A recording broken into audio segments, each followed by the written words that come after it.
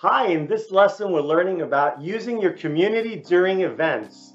So that way your community can benefit from the event for months or even years after.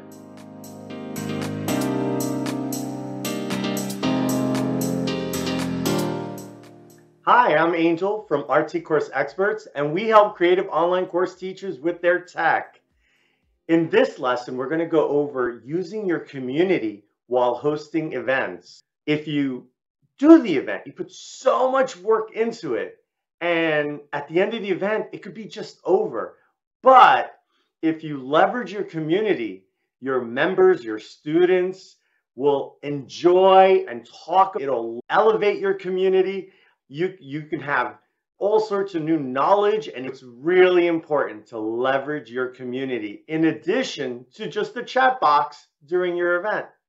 Let's go over leveraging your community. So there's two big things. One is, what does it do for the coach? What does it do for the teacher?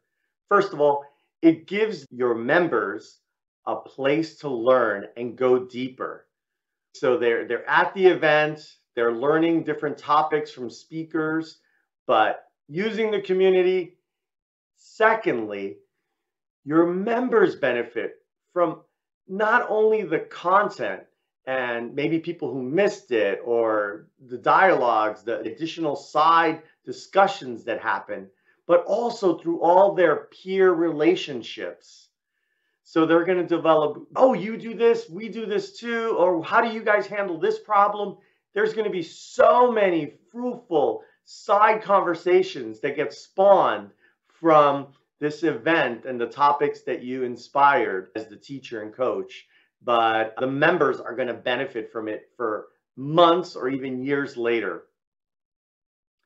Let's go over a couple of things. First, we're going to talk about setting up for the big event, and then you have access. And then I'm going to go over some examples of some of the things you're going to talk about before, during, and after the big event. Let's start with setting up.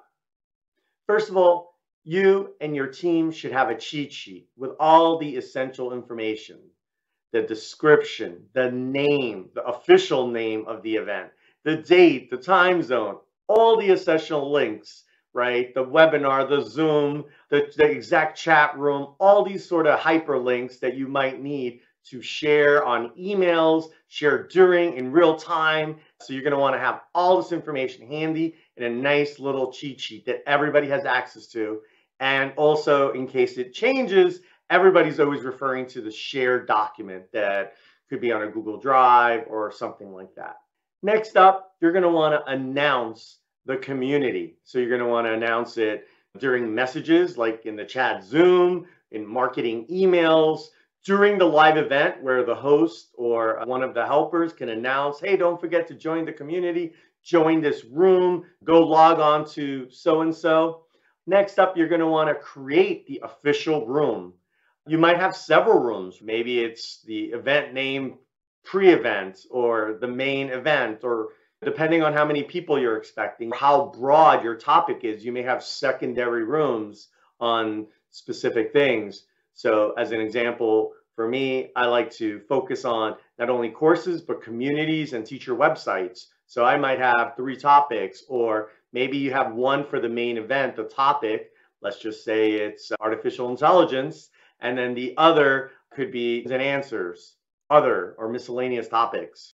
During your setup, you're going to want to make sure you have all your slides, your microsite, maybe it's just a page, maybe it's PDFs, but you're going to want to set up everything and in there have links so that it's cross-referencing all the different assets and different places to watch the stream or to engage with the community. And since community rooms often have the ability to pin a post or a couple of messages, you may want to pin that. So within, not only within your outer room to announce the event, but within, for those that have registered and are actually at the event, you may want to pin a particular message at the very top. So as they're all tabbing in and out, as they're scrolling, looking for information, hey, where's the schedule again?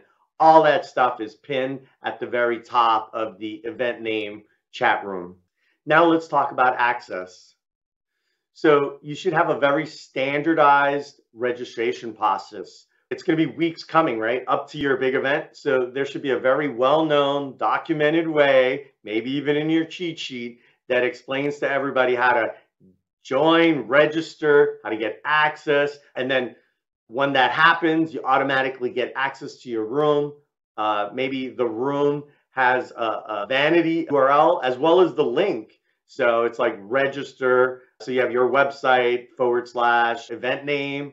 So it has a nice friendly URL. And then it's also consistent across all your other links so that your community maybe has a section that's the name of the event. Or maybe if you're on Slack, you have a chat room channel that's exactly the name of your event. You're going to want to make sure everybody gets added. So if possible, try to use settings like roles and configurations or tags so that you can quickly add people to the event. And you may want to have a nice cross-check reference the night before, a few days before, to make sure that everybody has really been added and they have the right tags. And that's another reason why you may want to have people do introductions, just to make sure that people are flowing and are accessing your community room for the event. You're going to want to have a community manager, sort of like tech support, to handle problems. Hey, I can't get in. Where's that other room? Is this link working for everybody? Maybe it's even feedback on the events. Is the audio okay, or is the video stuttering? So you're going to want somebody to be on point for helping individuals or to identify bigger issues across the board that you're bringing back to your AV team so that you can make sure that maybe the speaker's mic is not working or a little bit off on the shirt. So you're going to want to have that person that's on tech support helping people get in, and then of course during the event. And finally, on the access, you're going to want to link up parallel content. So for example, if you're running a Zoom, there might be a chat box. So in that chat, you're going to point to the community, as well as in the community, you're going to point to the link of the Zoom, and then maybe make resources available, right? And then also sometimes there's some rich information in that chat Zoom that you're going to want to say, ooh, that one's a really important one. Let's bring that one over. And sometimes it could be done in live, real time, or you may want to just extract that and make those available to the community members over time. Hey, here's some good topics, some additional resources that were shared. It might not even be your resources. It might be from some of the members who are cross-sharing different tools or websites or resources. So you're going to want to not lose all that valuable information.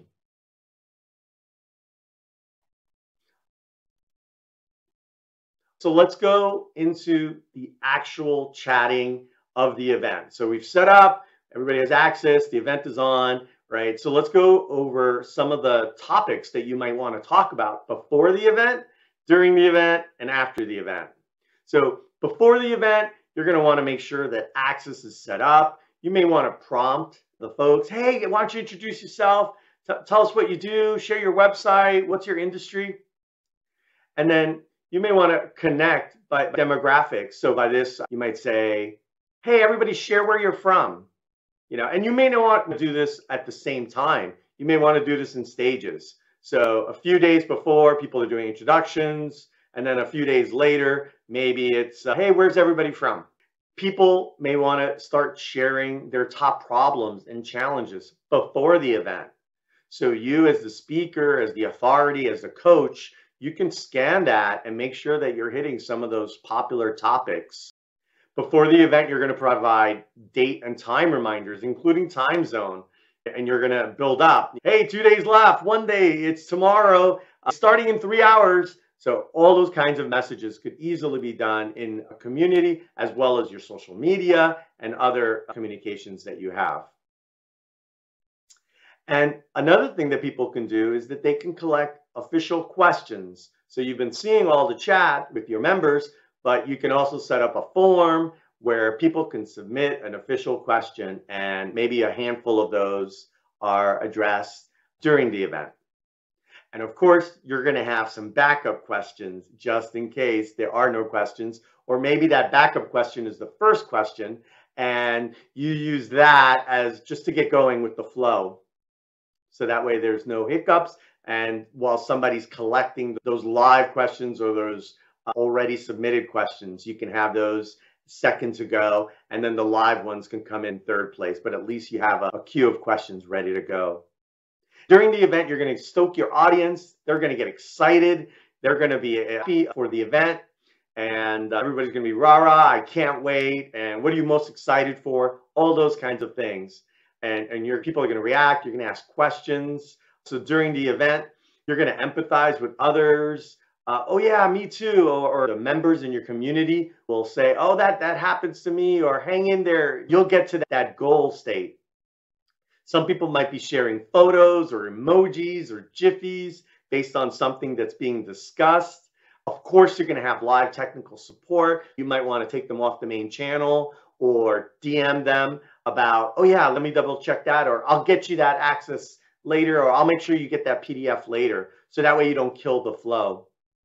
During the event, you might want to take polls. You might also want to do some polls before, but during a certain topic comes up in real time, you might want to ask, or you might want to have one or two polls ready to go. And then during the event, you can use them. Or it might even be an emergency thing where if there's a technical issue while people are waiting, you might want to have a poll in your back pocket that you put out there to keep the audience going.